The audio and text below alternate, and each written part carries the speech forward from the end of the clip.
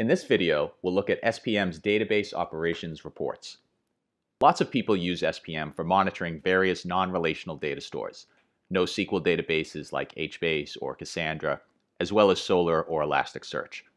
On top of SPM collecting all their metrics, database reports I'm about to show you provide additional details about various database operations.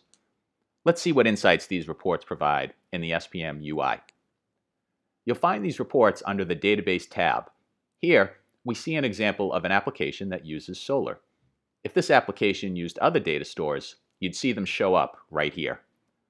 On the left side, we have the list of top 5 operations.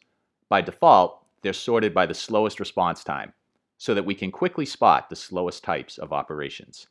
We can also sort them by throughput or by time consumed. Here, our only option was Solr, and we selected it up here in the top left part of the UI, so these charts show us all Solr operations that happened during the period that we're viewing, which we can change up in the time range widget or via one of these shortcuts. On the right side, we can see 3 charts showing the number of operations, operations throughput, and latency. Each chart shows all operations for the selected database type, stacked, one on top of the other, so that you can easily get the sense of their relative values. For instance, here on the top chart, we can easily tell that this application that we're monitoring with SPM does a lot more searching than updating. Like in all other SPM charts, this little gear icon lets us create alerts on metrics in each chart, add charts to dashboards, share charts, etc. So now let's take a look at the left side again. The first thing to point out is this link that lets us see more database operations, not just the top 5. In this particular example, our application really runs only updates and queries, so we still see only 2 types of operations. However, we can see that there are more types of operations that SPM can capture and report on if we select our database type and peek into this operation pull-down.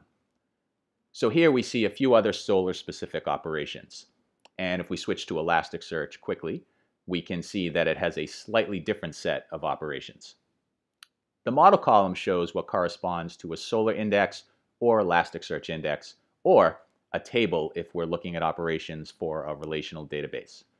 Further to the right, we have a few more self-explanatory metrics and sparkline visualizations so we can see any trends. That said, these metrics are derived from just the last 5 minutes of data. So this is really a view that will give you an idea of what is going on right now. It's sort of like top, but for data store operations. You'll notice these rows here are actually clickable. I'm not going to click on them just yet, so let's quickly go back to the overview instead. Here, you'll notice these bars are clickable too. And if we click on one of them, look what we get. The top 10 slowest successful operations that ran in the selected time period.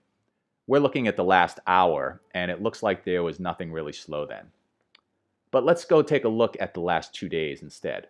And here, we do see slow queries. This one, that executed a while back, took quite some time to execute, and we can see which index it was running against. We can drill into the specific operation and see everything. Ha! Look at what we found. We found a query that requested a very large number of rows or documents from Solr. And people who run Solr will immediately recognize this as a big no-no. So now, with this information in hand, we can go back to the engineers who wrote this application and point out this problem.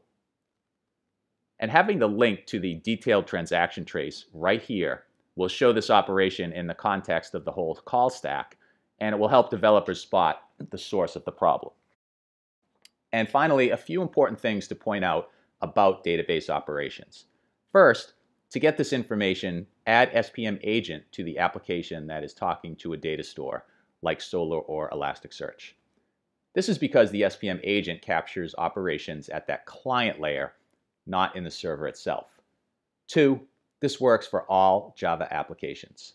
And 3, to start capturing this information, enable transaction tracing in your SPM agents. That's it. We hope you found this helpful. Thank you.